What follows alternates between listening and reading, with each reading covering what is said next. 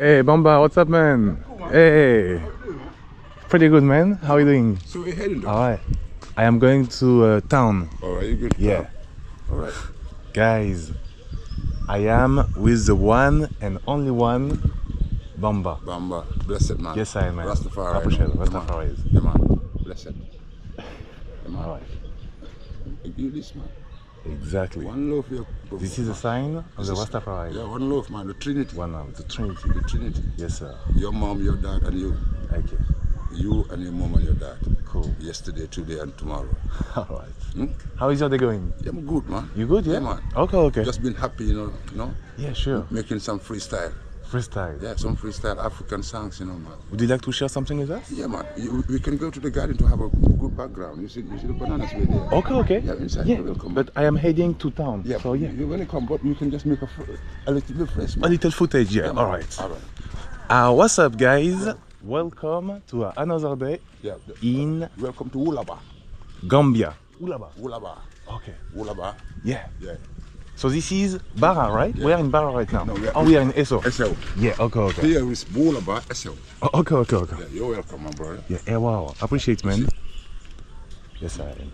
You see the guy? Yeah. So. And who is that? All right, I will tell you more about it. Guys, I met Bamba yesterday in the shop. All right. So, guys, greetings.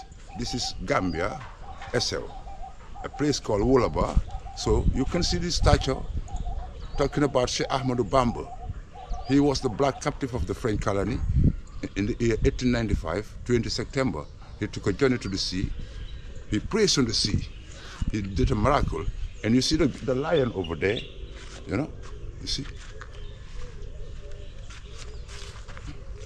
You see the lion? Yep. Lion spoke to the black, Sheikh Ahmadou Bamba. There was a follower called Sheikh Ibrahim, the founder of Biafalism, talking about the oneness of God, like the oneness of God, the existence of God, how God exists within the universe. So when Sheikh Ibrahim, the Biafal man, met Sheikh Ahmadou Bamba, he told him that I have followed the footstep of God up to your yard. If I told you can show me the road to salvation, if not, I will call you the Lord of Lords and the conquering lion. Remember, he's the unconquerable. All Africans captive been conquered by the colonies, colonial power. But he's the black who take a journey to the sea and come back to Tuba, found the promised land and liberate people. He called on righteousness, oneness of the Most High by the name of Ahmadou Bamba. And I'm a singer, a musician, a vocal musician who talking about Ahmadou Bamba too. My first song was a featured song by Sons of Light, Abdul Samad Hakim, Abdul Samad Bilal from California. Yeah, by the group called Sons of Light. We sing a song called When the feelings and the healings have reached me to the ceiling, I will say, my Bamba, Bamba. The prayers that you praise on the sea make us stronger. It was putting in the fire, burning our desire. When the guiding light is shining brighter, we say, Ibra, say Ibra. When a grandma looks down to my east, wouldn't know the feeling is real. Jah make it stronger, stronger. Give us the light, Allah, give us the light. That was the name of the song. Yeah, Give Us the Light, featured by Sons of Light, Hakim and Bilal. That was like 24 years ago now. And later I make another song called One Blood Call, talking about Ahmadou Bamba still. That one blood call is the name of a call. When the black man calling, man, I run that true call. Down the promised land where the fire stand tall. Adim Bamba say, Ibra, the light of the wall. Black people have to rebel and honor their soul. Search for salvation, Cannot all those shining greatest a goal. Adim Bamba, the way to salvation. Talking to the world. It's Bamba J, focusing on Woolaba, Yeah, this is Woolaba. Guys, that was very unexpected. So yesterday, while I was going to the shop, I met Bamba, we spoke, and this morning on my way to Banjul, I met him again. And he gave me a little tour of where he is living. Such a character. So from here, I will be heading to Barra to catch the ferry on my way to Banjul. Let's go. This morning, guys, the weather is very chilly, and I found it very enjoyable because those past few days it was very hot. So now, like you can see, it's a little bit cloudy. The idea for today is very simple. I would like, as always, to take you around different parts of Banjul, the capital city of the country, and also I will be taking you to Saragunda, which is the second largest city after Banjul, and they are not really far from each other. I think only 20 minutes between those two cities. So well, this is what I will be doing today, and welcome to another day in Gambia. I am now trying to find a boat on my way to Banjul. Like you can see, I have to take a small embarkation. Anyway guys, it's very intense to record here in Gambia. Sometimes, not all the time, but sometimes. People are not feeling very comfortable when someone is recording. Anyway, just doing my stuff and it's all good. Guys, look how intense it is. Yes, hi, good morning.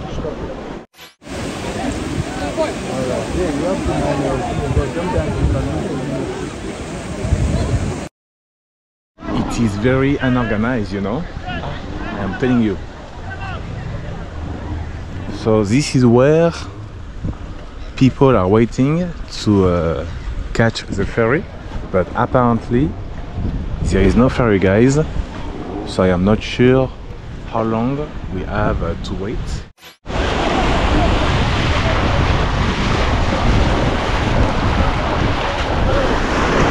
So like you can see, it is very difficult to get to the boat, as I need to go with someone. Shit. No way. This is very intense, guys, I'm telling you. I made it to the boat. I am going to record in a smartphone because I don't want to get into any trouble.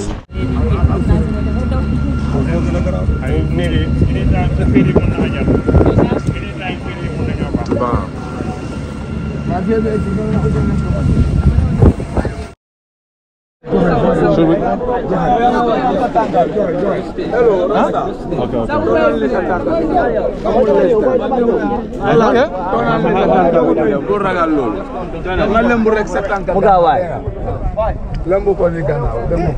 Dang koy lam si gannaaw dang koy lonk fii si pakota mi nga koy los. Okay.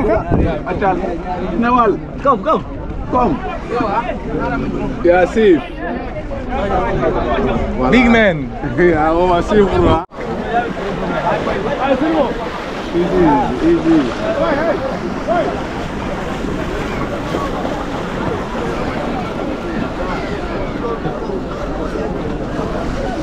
My man.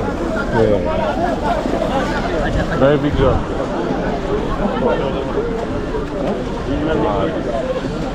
I got you. Thank you very much, Mr. Anthony. I am Keba from Numukebe in Gambia. But I would like to tell you the problem of Gambia, because Gambia, we are all surviving. Because you all know Gambia is a poor country. We are just managing, but Gambia is not good. People are working every day, dying here for using this small boat to go into Bangkok. But actually, we cannot achieve our targets. We are all educated and we are here with our documents. We don't have nothing. Either government are not employing people, government are not helping people. If you see today, there is no ferry. We just come with small boats, and this is not safe. I know people like others. If they see this video, if they see people are moving this way, we would like to help, and we need help. Because we are just managing here in the ports. People are here in the Selepuna market, Banjul market, and we are all youths. We are all young. We don't have nothing else. We like people who can help us. Here is Gambia. Gambia, we have a lot of things, a lot of problems, like the way we used to feed our children, our parents. Everything are costly in Gambia. Things like eat. Whatever you eat here, you must buy it. If you don't buy anything, you will not eat. You will not drink. If it's not water you use to drink, you must buy it. And everything is costly. We don't have nothing to say. We are just asking for donate or help. Who can help? Because Gambia, we are all Gambia. We all know Africa are not that much rich. We are all poor. We are living poverty life, I think. And so, Mr. Anthony, we are just asking for donation. If any person who can help, or any person who have anything for us, please and please, we are just applying to help. Because yes, Banjul, I come with Anthony now. We just live in Banjul, Tapes. We are moving to Serekunda, and I want everything and everybody to know what is Gambia. Anthony will show you a lot in Gambia. Maybe you will not take all, but you will take some parts in Gambia, inshallah. Who can help us to do our movies? Because we have a lot to do. Okay. We have a lot to do, and they are very talented, but they don't have any background. Really? Yeah, we don't have any. Even YouTube channel, we don't have it. We don't have. You don't have account, we don't have it. Why? I now made it to the downtown of Banjul, the capital city of Gambia, and from here I am going to take you all the way to the edge of the town. You will see the city is not too big, and from there I am going to catch a bus on my way to Serekunda, which is the second largest city in Gambia, and they are very nearby. So I just met this nice man. I don't even remember his name, but he was really friendly, and he told me that the situation here in Gambia, unfortunately, is very difficult, as people earn only $10 a day. So this is nothing, you know.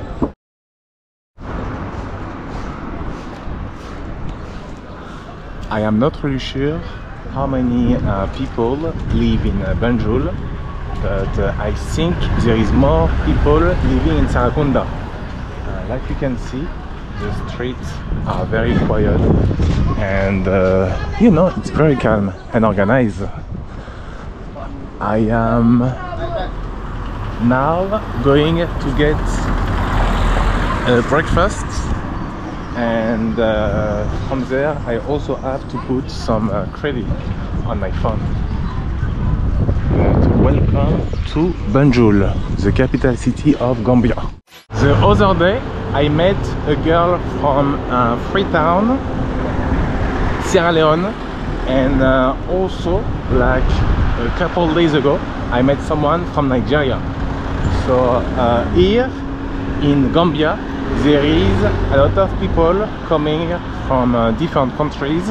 I guess the situation here in Gambia is a little bit better than other countries in West Africa. This is why many foreigners are here. I feel that the downtown today is a little bit quiet. I am not sure why. I came here a few days ago and it was like more alive, but today it seems to be very quiet. Sorry? $100.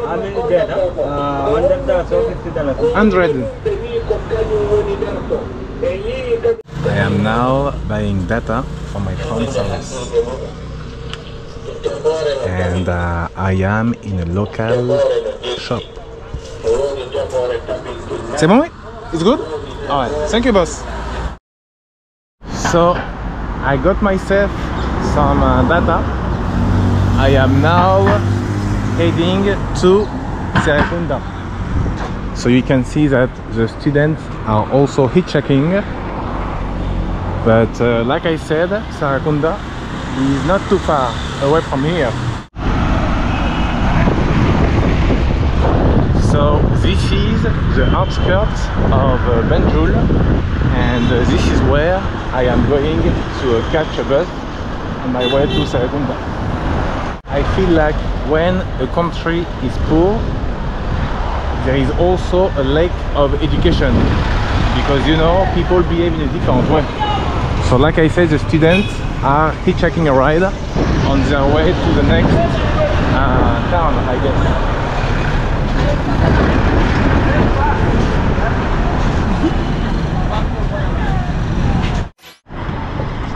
Thank you, boss.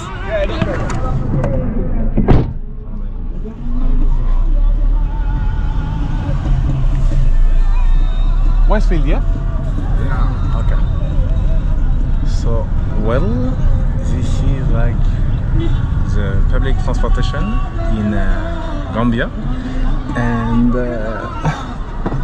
we are now going to Westfield.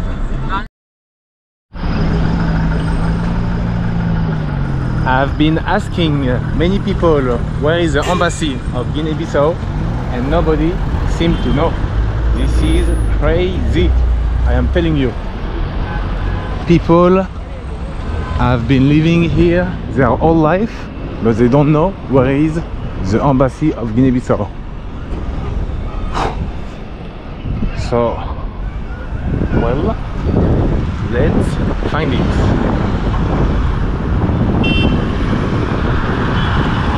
I feel sometimes people can be very lazy, you know. Just to get some information, it's like asking the whole world. Boss, I am going to the embassy of Guinea-Bissau. What? I am going to the embassy of Guinea-Bissau. Embassy of Guinea-Bissau? Yeah. Oh, you don't know it? Well, I am looking for. Looking for it? Yeah. I am taking videos. Why? Believe me, guys, traveling in Africa is also facing a bunch of stigmatized, you know, because, well, I think this is everywhere on earth. People judge you on how you look. If you have dreadlocks or if you have a cab, you know, like people are going to judge you. It is very tiring. I am done for today. I'm gonna have to come back tomorrow to pay for my visa. So between Guinea-Bissau and Guinea-Conakry, I spent $160 US. Guys, it is very, very expensive, you know. And this is only the beginning, because as I will be making my way to the west, and more visa I'm gonna have to pay. But it's all good, you know. I was prepared. I am happy because I am all set for today. I am now going to take you to Senegambia, which is the touristic area of Gambia, and then I will make my way back to Bara. Guys, I made it to the beach, Senegambia. I am a little bit exhausted, to be honest, as the whole day I was trying to figure out my visa for Guinea-Bissau and Guinea-Conakry. So tomorrow I am going to come back here and explore more. There is a lot of tourists, you know, that is for sure.